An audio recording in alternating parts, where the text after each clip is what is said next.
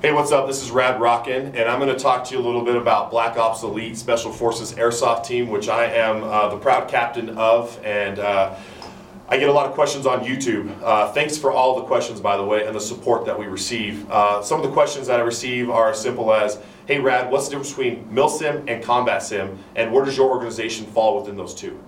And what I would have to say is that we're a little bit of both, but we are more heavily on the combat simulated environment. So let me just touch on the MilSim aspect of what Airsoft and MilSim are for us. MilSim is the rank structure, the uniformity, the untimeliness. That's all the MilSim structure, military simulated structure that we have indoctrinated all of our team to utilize. So with that said, that's as far MilSim as we get. So back to CombatSim, which is what we're all about, combat simulated war games. So we want to try to give you, our guest, whether you're on a team or you're a lone operator, the opportunity to have a taste of what it's like to be under fire and to have combat stress induced on you. So what we do is we welcome all walks of life, teams, lone wolf shooters, you know, people that just want to have a good time. You're more than welcome to come out and fight with us. All we ask is that you come out in a uniform with boots on your feet because we don't want you to bust your ankles, and you have water on your person because, in all honesty, we're out in the middle of the desert pretty much all day and night long fighting. So for the safety element, we have the RIS, which is respect, integrity, and safety at all times. Yeah, we've had some people get hurt here and there, but you know what? When you're running out in the middle of the desert and you don't look where you're going, you're bound to get hurt here and there. It's just how it is. So combat simulated war games allow me, my fellow like-minded teammates, to have just a fraction of a taste of what it's like to be in some type of combat situation. Whether we've been in combat or not, we just want to give that taste to our team and our community so that they have the understanding of what our soldiers and airmen and Marines and Coast Guardsmen and all of them have to go through on a daily basis when they're deployed into a situation. We respect that 100% at B.o.E, which is why the U.S. Army backs us up with what we do. And we want to give them a shout out, so a big hooah to the U.S. Army for all their support with Black Ops Elite and our organization. You know, there's been a lot of misconceptions out there about what we're all about, and I just want to set the record straight that we're all about having a good time in a war game, kicked back, simulated type way.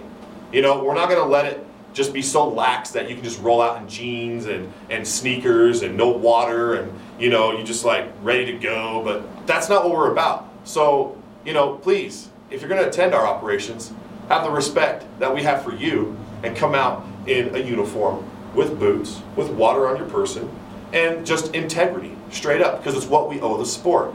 If you don't call your hits, then you're cheating yourself and you're cheating the sport, which is what we owe the sport. You know, we owe it integrity. So when we go out into fight, and we have teams from all walks of life come out with us, and they have, you know, skill levels from 0 to combat Navy SEAL veterans who come out, we want them to all have the same level playing field of having a good time. And that's what we provide. That's why we have such a core community of fighters, and we'd love to have you come out with us and fight. But it's up to you to make that decision. You have the opportunity to contact us at blackopselite.com. You have the opportunity to get involved in our community and feel secure in knowing that you're going to be welcomed out. The respect I have for you right now is 110% full, as long as you bring that respect out to every single other player at our operations. That's all we ask. Respect, integrity, and safety in all you do at our operations. We created our rules of engagement, also known as the ROE, to give us a combat simulated challenge. So you'll notice there's a lot of guns behind my wall here.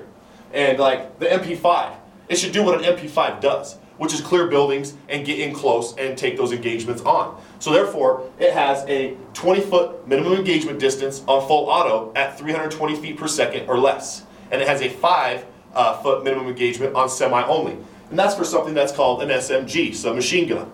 So then you go up to, like, say the AK-47 right here.